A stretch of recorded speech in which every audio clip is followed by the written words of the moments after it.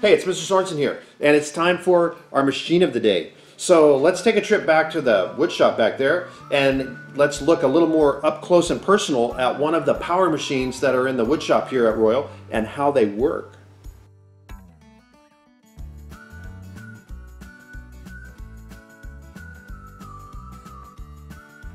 Today, I'm going to give you a little bit of a tour for our tool of the day of a table saw.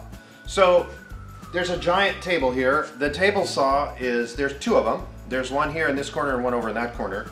The table saw is just this little machine sitting here. The extended table gives us a better ability to hold big sheets of material when we cut them.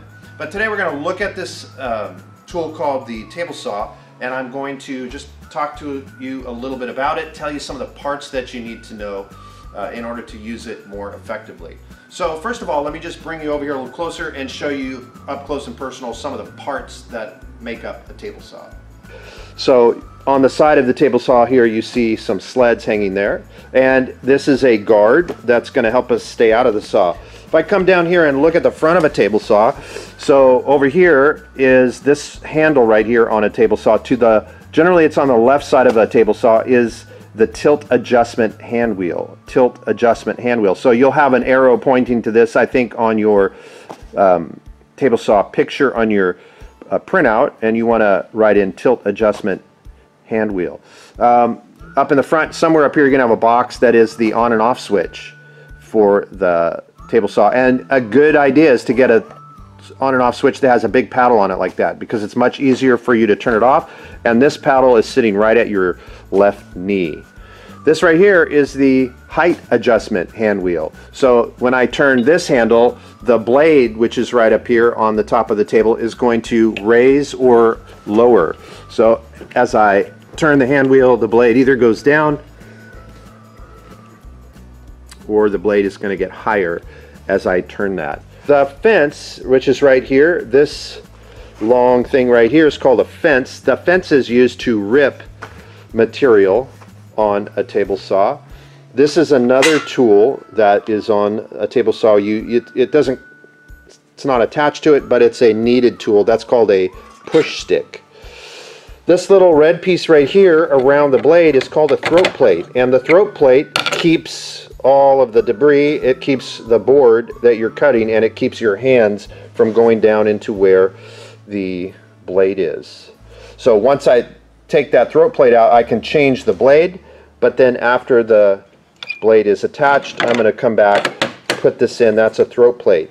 This little thing sticking up here is called a riving knife, and a riving knife sits behind the blade. It helps to keep kickbacks from happening. So as I push a piece of wood through the machine, the piece of wood cannot go sideways like that and get thrown back at me. That's a riving knife. On the top of a table saw, you'd have these two grooves that you see here, and so these are miter slots. Miter slots. Into those grooves goes a miter gauge. The fence is used for ripping. The miter gauge is used for cross-cutting. So here's a miter gauge. A miter gauge fits in the slot like that. I would hold my stock securely to the miter gauge, and then I would go like that and cross-cut the piece of stock using the miter gauge. The riving knife on a table saw can be replaced by this device right here. This is a guard as well. So this guard is going to fit down in there in the place of the riving knife, and it also would protect my hands from getting cut. If I wanted to change this riving knife to the guard, there's a quick release lever inside here. I'm going to raise it. I'm going to take the riving knife out, and this is called a splitter. It does the similar work that a riving knife does, only a little differently. And then I'm going to use that quick release lever to lock my guard in there like that. Then I would cover this back up with my throat plate.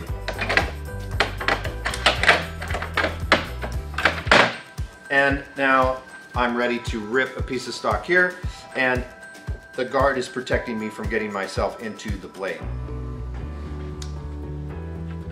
on our wood shop table saw here at Royal, 95% of the time, we are going to put the riving knife in there. So at Royal, most of the time we're just going to use the riving knife, and we're going to use this guard right here. It does a good job of protecting us, but I can easily get it out of the way, and it doesn't require taking stuff in and out of the throat plate. So once again, here's my throat plate. I have a blade in here. This is a rip blade. I have a riving knife that sticks up behind the blade. That's going to keep the piece of wood from being able to come away from the fence and hit me with a kickback. This is the fence.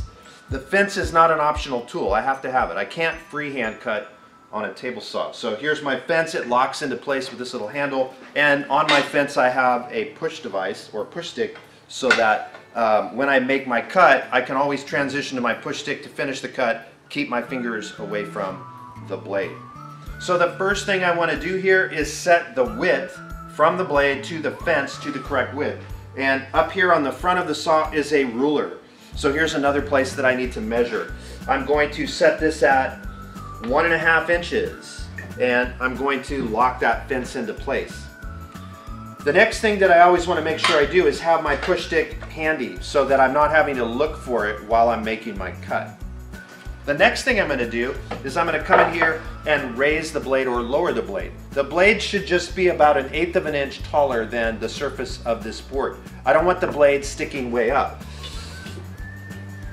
You can imagine that if I have the blade sticking up like that, where it's about 2 inches taller than my board, if my hand got in here for any reason, that blade could cut my fingers completely off. On the other hand, if the blade barely sticks up above the board at all,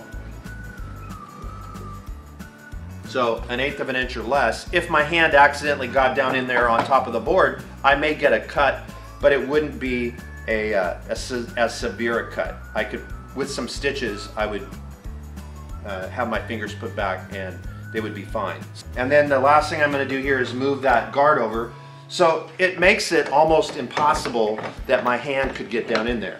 Obviously there's always a chance, but by doing my setup this way, it's very unlikely that my hand would ever get down in there and get cut. Now, regardless of all my setup here, I want to always make sure when I use these power tools that I have my glasses on. So the final thing I'll do here is put those on, then I'm ready to make my cut. Now, when I make my cut on the table saw, I'm going to do 7 steps.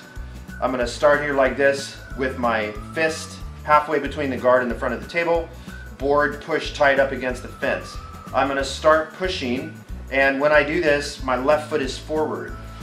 When the board gets to the table, I'm going to stop. I'm going to hold the board with my left hand, and I'm going to turn and put my right foot forward while picking up my push stick and hooking it on my board. Then I'm going to continue to push. Once I've got to that position, I'm going to continue to push with my push stick, and I'll push the board all the way through the blade and past. Once the push stick is past the blade, I want to bring it to the right side of the fence before I bring it back up and set it in its holder. So that's what you're going to see when I make this cut. So here we go. Let's do it live and in person.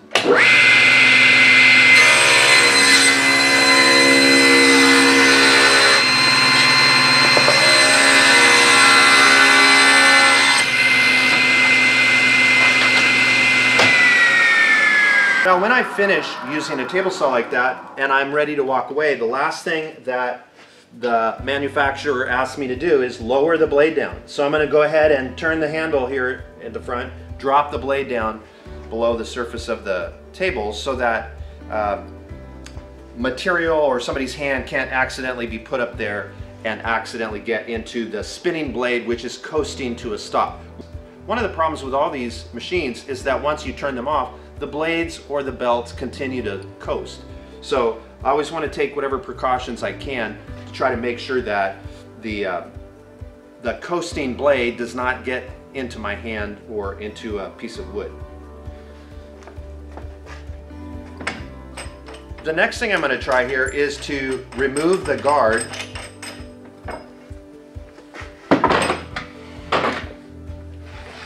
and I will show you a cross cut. on the table saw, a cross cut. So again, what I would do here is I'm going to raise my blade up so it's just a bit above. The thing I need for a cross cut is my miter gauge, and I'm going to set it up like that. Right now with a miter gauge, if I turn that handle, I can adjust the miter gauge to 45 degrees, right? I can turn that at any angle. There's a protractor right here. Most of the time, I'm just using it at 90. So I'm going to make a cross cut here using my miter gauge at 90 degrees.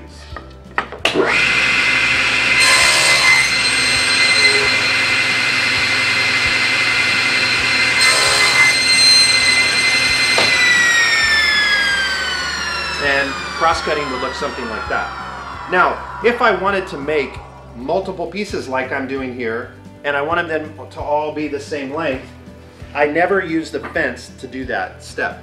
Instead, what I'm going to do is I'm going to get something called a clearance block. If I wanted to make a cut here where I cut multiple pieces, 5 pieces all the same length, I would never pull my fence over and use it as the stop. That makes the little piece that gets cut off wedged in between the fence and the blade, and it becomes a dangerous projectile that could get launched off of the saw. Instead, I'm going to grab this little handmade or shop-made device called a clearance block, and I'm going to clamp it onto my fence like that. Now I can safely use the miter gauge and the fence together. So now I have a piece that I want to cut. I'm simply going to push the piece against the clearance block and cut. Bring it back, push the piece against the clearance block and cut.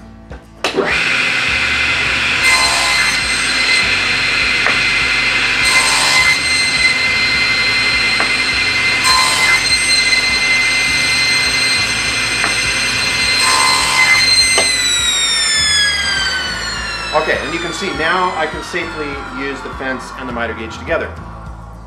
Your manual will always recommend never use the miter gauge and the fence at the same time, because it creates this piece, if it's wedged between the fence and the blade, is very dangerous. So here's a way around that, using something called a clearance block. So one last device that's always fun to use with a table saw is known as a sled. The sled fits in these miter slots. The sled allows me to make some pretty nice variety of cuts, usually specialty cuts using my table saw, maybe a dado blade, and this sled where I'm able to hold the material. It also allows me to do things like introduce safety guards. Sleds can be dangerous if I'm not careful with them, but they also can become very, very much a part of my woodworking. Sleds can be used with 45 degrees, they can make miters, they can make box joints and finger joints. They can just be used to make a really nice straight cross-cut, right angle on my table saw. Well, I hope you have enjoyed taking a little bit closer look at the table saw today, and that you feel like you have a little bit better knowledge about how it's used. When we get back in the classroom, this is definitely the workhorse of the shop. Most of the work that we do on our projects gets done right here. All right, we'll see you next time on our machine of the day.